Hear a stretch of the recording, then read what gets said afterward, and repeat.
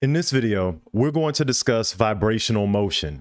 Now, this is the first lecture in a discussion on the quantum harmonic oscillator, which is a really foundational quantum model within quantum mechanics. But before we start discussing any quantum mechanics, I think there are two really foundational pieces from classical mechanics that we really have to discuss and have a good grounding in before we put the quantum mechanics on top of it. And the first is vibrational motion, and the second is reduced mass.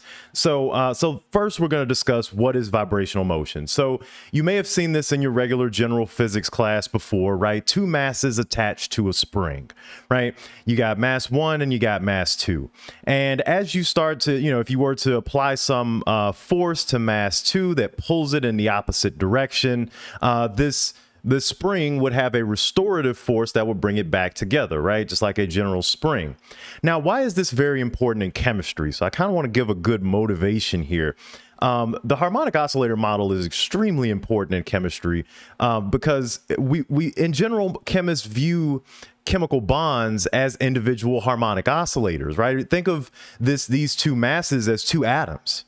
Right. And instead of being held together by a spring, they're held together by their attractive forces, right? The electrons that they're sharing or their opposite charges, right? Whatever's holding that bond together, right? That could be the restorative spring force, right? So this is a very important model when you think about chemical bonding, when you think about chemistry. It's very foundational, right? Now, the restorative force is governed by something called Hooke's law. Right, which Hooke's law just establishes that, hey, when you pull on this thing, it's going to restore back to its equilibrium position. And we call that restorative force the spring force, which is defined by the spring constant, right? So there's a force that's going to be equal to what we'll call negative kf. This will be called the spring constant times x. So this is the spring force. The restorative spring force, and it is the fundamental force of vibrational motion. This is going to be our spring constant.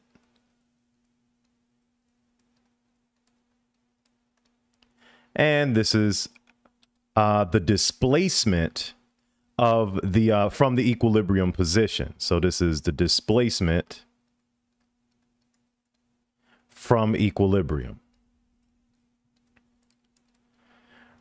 Right. And we have to be very careful here when we talk about X, right? We're talking about, in this context, the displacement from the equilibrium position, right? So you have, this spring that's at some position. If you were to pull on this mass, it would go to another position. But when you would bring it back together, it would come back to this equilibrium position. So that's what we mean here.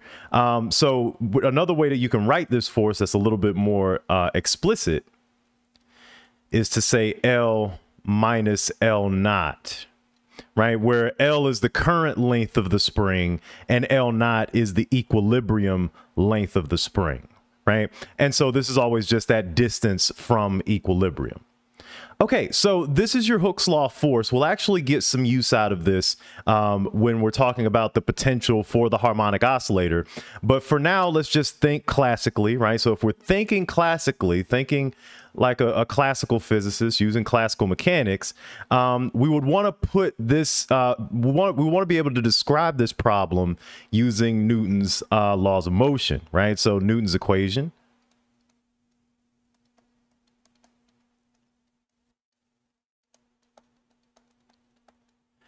Right, so Newton's equation, you got some mass, right? You got mass times acceleration, right? So you got force plus is equal to mass times acceleration, right? Mass here is going to be tricky, and that's why I say we got to talk about reduced mass. That's going to be covered in the next video. But when we're talking about mass here, we're not just talking about mass 1 or mass 2. We're talking about the mass of this whole thing, right? The masses plus the spring, right? This oscillator, this simple oscillator, we're talking about the mass of that whole thing. How do we define that, right? Now, the acceleration would just be the change in position over time, the second derivative of position over time, right? That's going to be your acceleration. And then the force here would just be kx. is equal to 0, right? Because this is your force, and then this is mass times acceleration. Right, and I'll go ahead and use Kf here for our spring constant. So Kfx. Okay, cool. So, so we've built up the Newton's equation for a simple harmonic oscillator, right? Now, this is a differential equation, and it has a general solution, right? So let's get out the general solution here.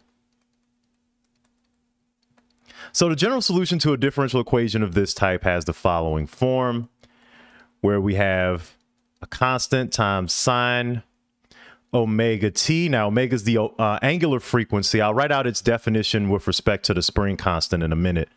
But then you'll have a second constant times cosine omega t. Right, so this omega, like I said, is the angular frequency. Let me write this off to the side. So the angular frequency, and it is related to the spring force, right? This is a omega, Greek letter. So this is going to be related to the spring force. It has the following definition. So it's the spring force divided by the mass to the 1/2 power, right? So the square root of the spring constant over the mass, right? That's going to be our angular frequency.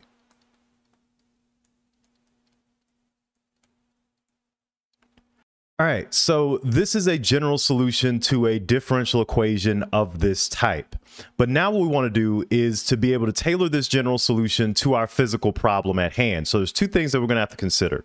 The first thing is that at time 0, the oscillator is going to be at some non-equilibrium displacement A, right? So we can call this displacement A, right? And so we know at time 0, at t equals 0, the function should give you this displacement A at time 0. So what we can do is just plug in 0 here in the position function. So we got sine 0 there plus C2 cosine 0. And we can set this whole thing equal to the displacement A, because we know that at time 0, it's going to have to equal that displacement A. So this sine 0 is going to be 0. Cosine 0 is going to be 1. And so from that, you actually solve for the first coefficient here. C2 is going to be equal to A, right? So we solve for the first coefficient here. C2 is going to be equal to A. A is just going to be the amplitude, right? The non-equilibrium displacement here would be the amplitude of the oscillator. And more on that in a second. But the second thing that we have to consider here is the velocity. So at t equals 0, the velocity should also equal 0, right? So because it's initially going to be at rest. So we can actually solve for the velocity using this position function. So let me just start here. So velocity 0 is just going to be equal to the derivative of x with respect to time at t equals 0, right? So velocity is just going to be the first derivative of the position. So all we have to do here is just take the derivative of each of these functions and investigate what happens with the velocity here. So the first derivative of this term, this sine omega t term, is going to be c1 omega cosine omega t.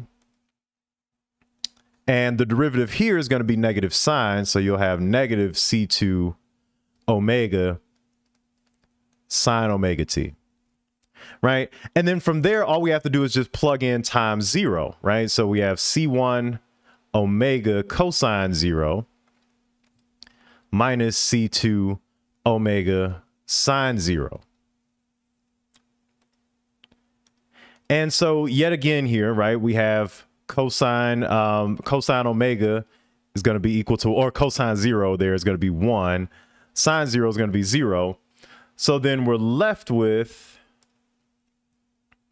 0 is going to be equal to c1 omega, right? Now, if we look at how omega is defined, right? Omega is defined as the force constant over the mass, right? this can never be zero, right? It would only be zero for something that was massless, right? And our oscillator is not going to be a massless quantity. So this can't be zero. So in order for this to be true, that means that C1 must be equal to zero. So C1 is equal to zero. So we got both of our coefficients. C1 equals 0, C2 equals A. In fact, let me write this off closer here, right? C1 is equal to 0, C2 is equal to A. So that actually gives us our final function here. So we get x of t is going to be equal to A cosine omega t. Right, so that's going to be your general solution for the classical solution for the simple harmonic oscillator. And so what does this look like graphically, right? So basically what this function is going to look like, let me write it again here so we have it as a reference. A cosine omega t, right? So if you think about the function being plotted, right? So you have x of t, well, let me give myself a bit more room here. So x of t, right? As your x, as your y-axis here, right? You would have the amplitude. So you would have plus a and you would have minus a.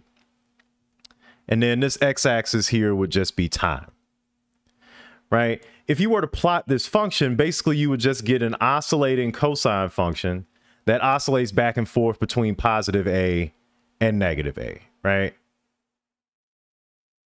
So something that looks like that, right? You would get some oscillating function.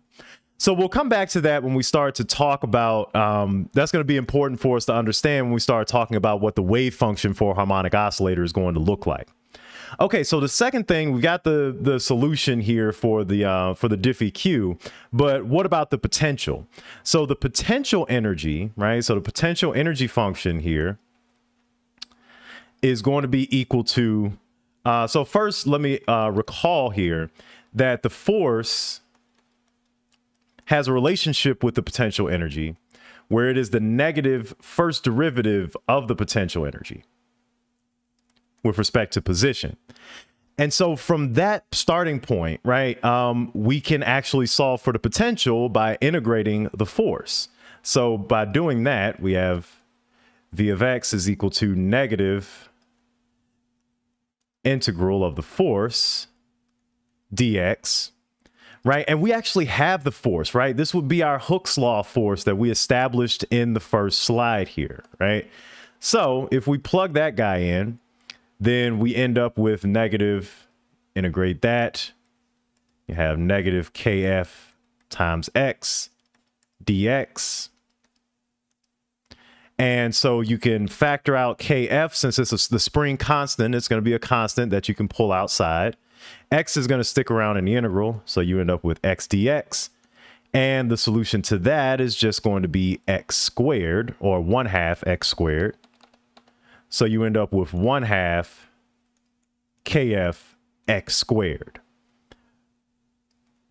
Right? So this would actually be your potential energy for the harmonic oscillator, right? So this gives you your potential energy function. So just as a quantum teaser, you can plug this potential energy function directly into Schrodinger's equation to get your time-independent Schrodinger equation, right? So you'll have h bar over 2m,